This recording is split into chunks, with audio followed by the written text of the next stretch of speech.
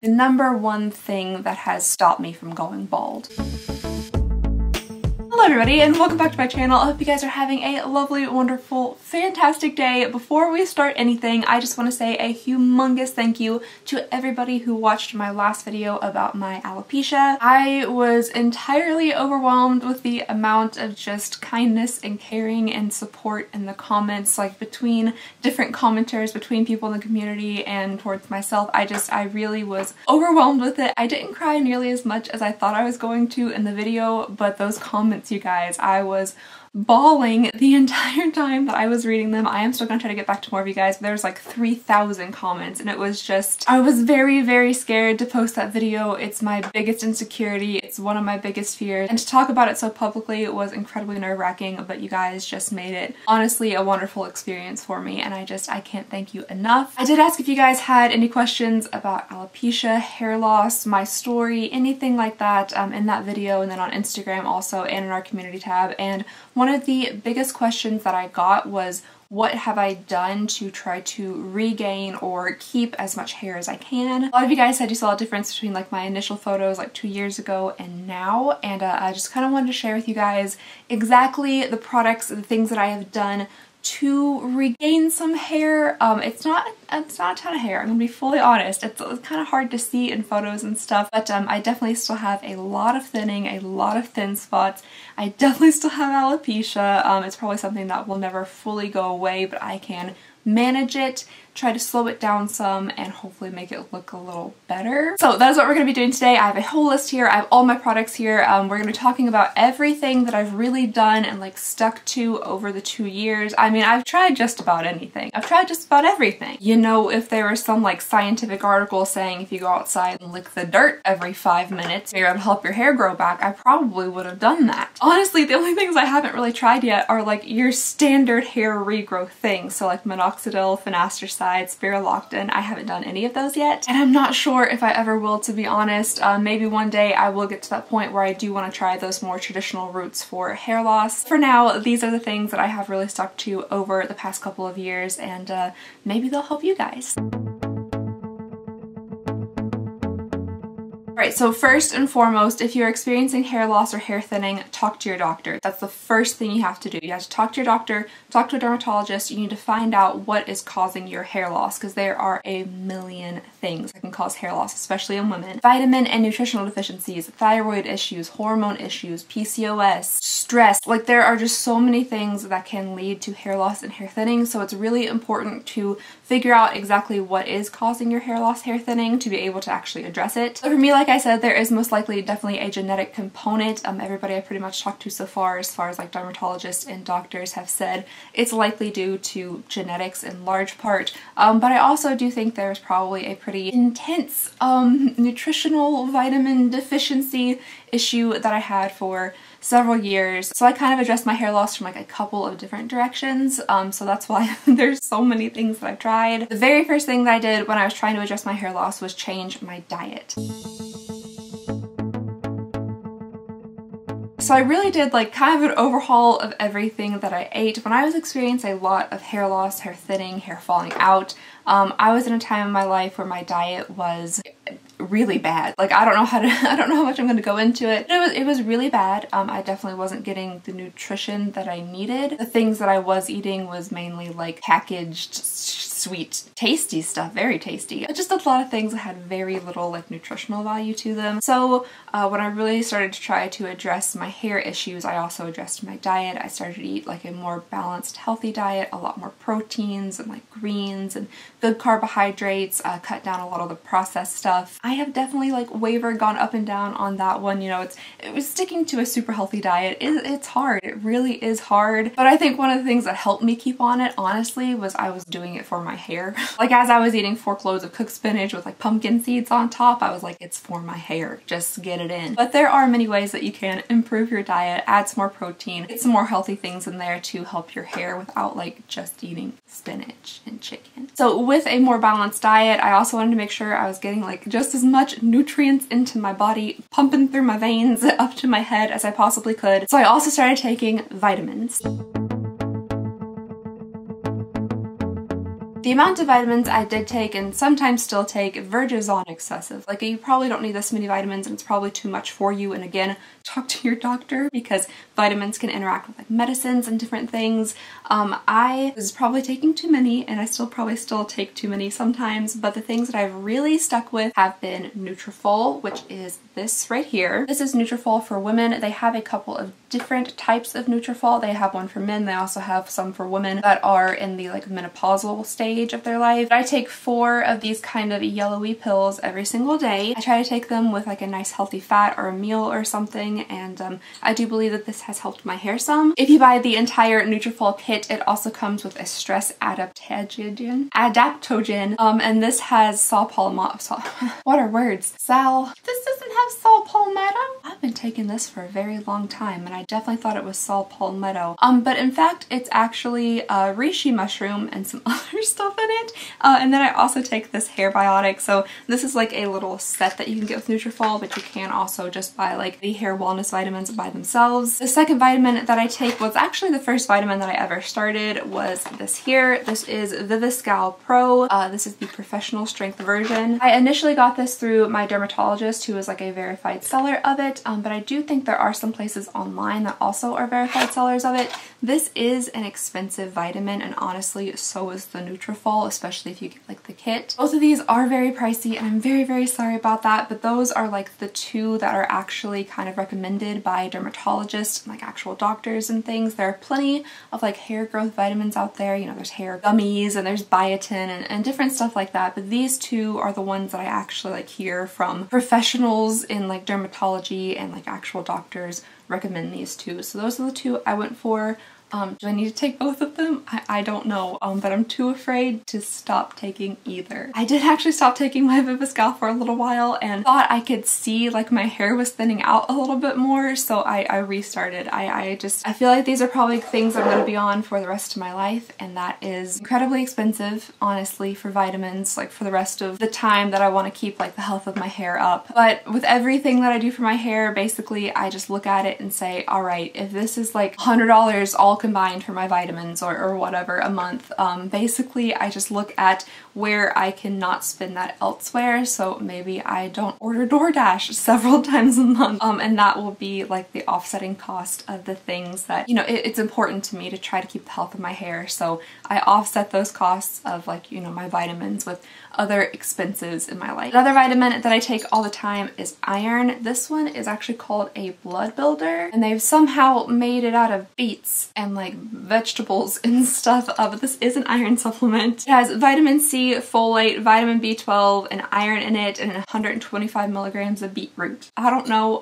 but this doesn't upset my stomach. I really do like this iron medicine. When I was nutritionally deficient and not eating very well, during the same time I was going through a lot of hair loss, anytime I like stood up kind of quickly, or even not very quickly, I would get very dizzy to the point of like blacking out. So like my vision, my field of vision would shrink in really dark. I would get really dizzy and have to sit down, and I think that had a lot to do with potentially an iron deficiency. And since my nutrition is better and I started taking iron, I really don't have that issue anymore, that kind of like dizzy standing up feeling. So as far as vitamins go, those are what I personally take, and I will continue to take for as long as I feel the need to. I have tried just like everything else under the sun. Like if it was in vitamin form and it could potentially help my hair, I have tried it.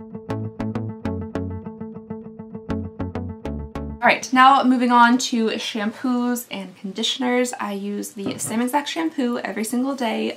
This actually isn't the first shampoo that I started using when I was having hair issues, but that one actually was discontinued, so I had to switch shampoos, which really freaked me out, to be fully honest, because I thought like, well, what if it's the shampoo that's fixing my hair, and I'm like, I'm never gonna be able to get it again, so all my hair is gonna fall out, you know, very rational thoughts. But I have switched to this shampoo here, which is by Hair Restore Laboratories. Sorry, the bottle's a little crushed up and stuff. This is one I took straight out of the shower. This shampoo is meant to block DHT in your hair follicles. DHT is what they believe is like the mechanism in genetic hair loss that causes the hair follicle to miniaturize and miniaturize and get thinner and thinner, and then eventually just like entirely fall out. So the DHT like blockers in here are supposed to help hair thinning, reduce hair shed and fall. This also has no parabens, sulfates, any of that kind of stuff in it. You're supposed to leave it on your head for like 3 to 5 minutes, and it is recommended to use this daily. I have heard, you know, very often that washing your hair daily, it just isn't very good for it. But in like my kind of situation, my case, there is the belief that like DHT can kind of get caught in the sebum follicles, like in your hair, which can be detrimental for somebody who is sensitive to DHT and losing their hair because of it. So for me personally, in my case, I do wash my hair every single day, and I do leave this setting on my head for as long as I can to really let it like absorb and set in. The conditioner, on the other hand, I don't condition like my scalp, so I don't really know if this is an actual like anything that has been helping my hair. I don't think so, because it's not been working like at the root of it. I'm just afraid because my hair is so thin and fine that conditioner's really gonna weigh it down. But recently I have been kind of like adding it like back here and like to the sides, and I haven't noticed much of like a thick kind of like weighed down conditioner feel, which is good because the conditioner actually has like separate ingredients that are supposed to block DHT as well from the shampoo, so maybe they could work together and like help me out even more. I will say that these are very expensive shampoos and conditioners, or at least I think so. I think they're like $30 a piece, which to me is incredibly expensive for how many 16 ounces worth of product. However, they do run sales quite often, and you can get like a buy one get one free, or you know, they have different sales like that a lot. And when that happens, I try to get as many as I feel comfortable with buying at the moment. So like if they're running a 50% off like mega sale or something, I'll definitely stock up a little bit because they are so expensive. Before I even get in the shower, I do something else to try to reinvigorate my hair, which is oil it. So I oil my hair before every shampoo, which is every single day, and I was using this Kiehl's Magic Elixir, which I did like and was really nice, but I don't know what's happened, you guys. It's gone crazy. It's madness. This is out of stock on like Kiehl's actual website. On that website, it's $22, but you can get it like on Amazon for like 59 bucks. They're reselling at places for like double, triple the money. So I thought that was absolutely insane, but I did like the oil and how it was like working on my hair. So I just decided to make it myself. I looked at the ingredients here on the back, and it said the first thing was avocado oil, then there is safflower oil, and then eventually down a little bit there was like rosemary. So I decided to take those 4 oils, purchase them myself in kind of like larger sizes, and then mix them together into this bottle to create my own hair oil. And I really like it. I think it works pretty well. That way I could also get everything like organic and cold pressed. There's no fragrance added, there's no preservatives, anything like that. So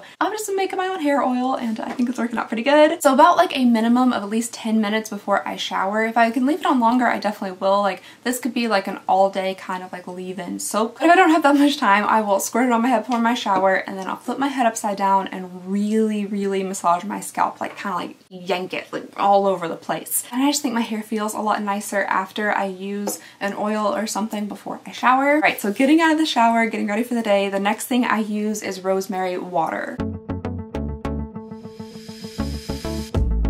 Oh, I forgot to bring my rosemary in here. I was gonna bring just a chunk of rosemary to show you guys. But anyway, I get rosemary from Kroger. It's organic and it comes fresh. If you have a rosemary plant and you have the ability to keep it alive, that's fantastic. I would go ahead and use that and just trim you off some to use for your rosemary water. But unfortunately, I do not possess the skills to keep rosemary plants or any other plant alive. I take my rosemary sprigs, I give them a rinse, I put them into a little like saucepan with about that much water in it, throw them in there, let that come to a boil. I kind of muddle it a little bit, and then I turn it down to a simmer, put the lid on, and let it simmer for quite some time to create like a really strongly steeped rosemary water. And then I drain that all into just a glass spray bottle, and then I spray it on my hair. I will spray it on my hair, let it set, kind of soak in, and then I will spray it again on my hair and then dry my hair. I don't rinse it out, I just let it set on my scalp and on my hair. All right, and then the last thing that I actually like apply to my hair is rosemary oil. So there has actually been a study done with rosemary oil compared to minoxidil, which is the ingredient found in Rogaine. And the study found that rosemary oil had the same effect or even slightly better effect than the minoxidil without the side effects. So as soon as I heard that, I started rubbing rosemary oil on my head. So for the rosemary oil, I do purchase that. I don't make it on my own. You can though. There are like how-tos on YouTube and stuff, but I get this rosemary oil. This is from Now Essential Oils. This is a 100% pure rosemary oil. It comes with 2 ounces. I think I got this from Thrive Market on sale too. If you guys can get any of this stuff on sale, I highly recommend it. It does say that you are supposed to use this with like a carrier oil of some sort if you're going to apply it directly to the skin. Sometimes I don't listen to instructions, but you definitely should. I have been just kind of applying this directly to my scalp because I haven't seen any type of irritation or reaction to it. There's no burning or itching or anything like that. It's just kind of like a cooling sensation. So, but you might want to look into that, and you probably do want to use a carrier oil, but basically at nighttime before bed, I take a Q-tip, put some of this onto it, I part my hair into like sections where I can see like kind of a scalp line, I rub it on there, and then I take this little natural bristle brush and just like ever so slightly massage it into my hair. The rosemary oil I've been doing for quite some time, but this is a new addition. I'm just hoping it'll help stimulate the hair follicle a little bit. Again, like I said, I'm just throwing literally everything at my hair, like hoping something will stick and make it better. But truthfully, I think I've honestly seen a good bit of improvement, or at least a little bit of improvement in my eyes when I started using the rosemary oil and the rosemary water. Other people have also told me as well that they do see some improvement in my hair kind of recently, so maybe it's working. I hope it is. Alright you guys, and that brings me to the final thing that I do for my hair, which is the most painful, the most expensive, the most time consuming, but also I think the #1 thing that has stopped me from going bald. I think without doing this, I would have been to a point where I could have no longer hidden my hair loss and would have probably already been in wigs by now. And that's just my personal thoughts and feelings behind it, because I was losing such large mass quantities of hair. And then when I started doing this particular treatment, my hair shedding dropped to like almost none. I've heard different things that people lose from anywhere between like 50 to sometimes up to 200 strands of hair a day. I was losing up to 200 strands of hair just in my shower. And then I started this procedure, and my hair shedding in the shower after several months of this procedure dropped to literally 5 to 10 strands. So from like 100 to 200 to 5 to 10. So the very last thing that I do for my hair is called PRP. There have been many mixed thoughts and feelings and results about PRP as I've kind of searched the internet. Some people say it's like game changing, like this can really help your hair. Others say that it does nothing. I personally feel that it drastically reduced my hair shedding. As far as like actually keeping my hair in my head and preventing me from going bald, this I think is what did it. So PRP is platelet-rich plasma. It is where they take a blood draw from your own arm, your own blood. They spin the tube of it in a centrifuge and it comes out kind of in layers. There is the PPP, which is the platelet poor plasma, and then there is the PRP, which is the platelet-rich plasma, and that is what they take to inject into your scalp. They just do injections all along the scalp. This process, it is painful. I will say it is much more painful on the sides of my head personally than it is the top, but still it's injections. For me personally, I was not like numbed in any way, shape, or form, but to be honest, it wasn't too bad.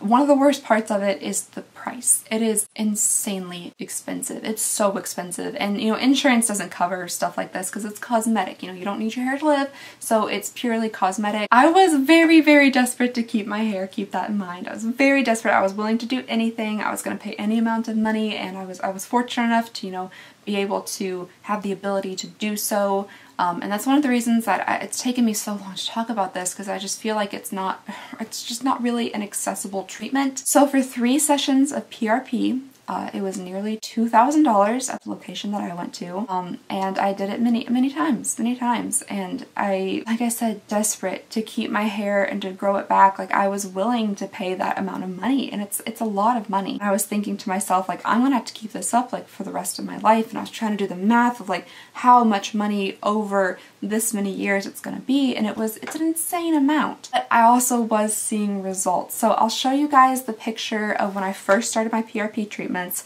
to, I think it was 6 treatments in. I'll show you guys the difference, and I do think there was a fairly reasonable difference between the 2 pictures. Now, with this condition that I have, I feel like it's honestly a day-by-day thing. Some days I'm like, yes, my hair is looking full and thick and luscious, and then other days I'm like, wow, like I can fully just see like my whole scalp, my whole head. So like the 6 treatment after picture that you're seeing here, like I think it looks pretty good for that day, but like 2 days later it could have looked worse. But I do think there is a difference between the first picture and the second picture, and that is why like I kept going back and spending so much money because like I had this hope in me, like this thought of hope that like maybe I could have a regular full head of hair. However, I have recently come across another place that I have been able to do PRP. It's also mixed in with another treatment called mesotherapy. Mesotherapy on its own, I don't really know how well it works for hair loss, to be fully honest, but it is mesotherapy mixed with PRP. So this place, I called them just to kind of get like an estimate on how much it would be for PRP treatment, and they told me $900 for one, and I was like, oh, okay. But then they told me they have like this club basically where you pay $179 a month and you can get any procedure you want basically.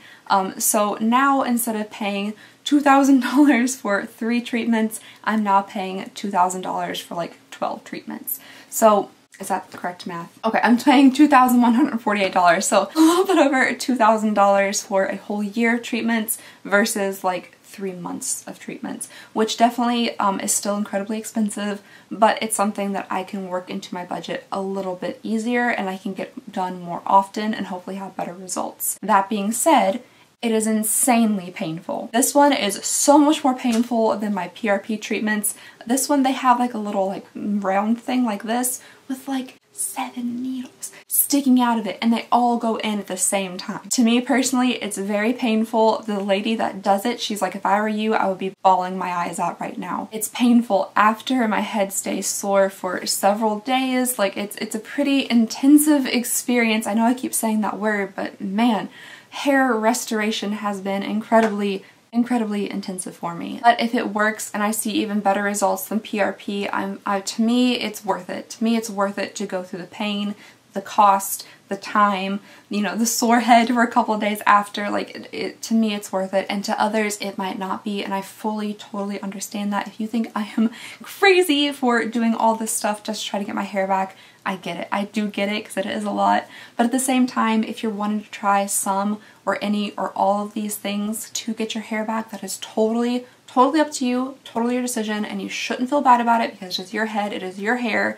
and it's only up to you. I am going to be trying out low-level laser light therapy, which is, you know, the silly little helmet with the laser lights in it that you've probably seen before. But I have heard from some reputable sources that it's actually something that can help your hair. Even when I went in for my first PRP treatments, I would get a low-level laser light therapy treatment before I did my PRP. So it is something that's offered like at dermatology offices and things like that. So I'm hoping that it might actually work. I have my helmet though, if you guys want to see it. I guess I could put it on for you. Here she is. I did buy this like 2 years ago when I was in my fully desperate mode of trying to get my hair back, so I look like I'm in Devo. But for some reason, after I bought it, I honestly never used it. I think I used it once or twice, and then my mom said she did want to give it a try as well because she also has incredibly thin, fine hair. She has less of it than I actually do, which, you know, probably is where my genetic disposition for it comes from. But you guys can see on the inside there's just tons of little like laser lights in it, and it is supposed to stimulate the hair follicles, and like the red near infrared light is supposed to do something. But I have heard like Dr. Dre here on YouTube, who is a dermatologist, talk about this, and she says it works.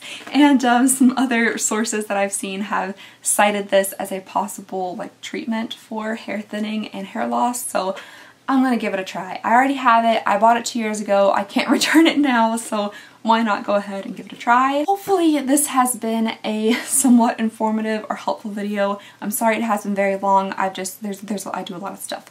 There's a lot of steps in my everyday like hair care routine, hair restoration routine, so sorry it's been kind of a long video, but I hope it has been somewhat helpful for anybody out there. Again, I'm so sorry that this might not be the most accessible, cheap, easy to do kind of hair care thing, but there are small things you can incorporate into your everyday that could have an improvement on your hair. And again, just make sure you're talking to your doctor to figure out what's truly causing it, because if it is just something like, you know, maybe you're really low on like vitamin D and that's causing your hairs to shed. If you start taking vitamin D, then you don't need to do the rest of this, you know?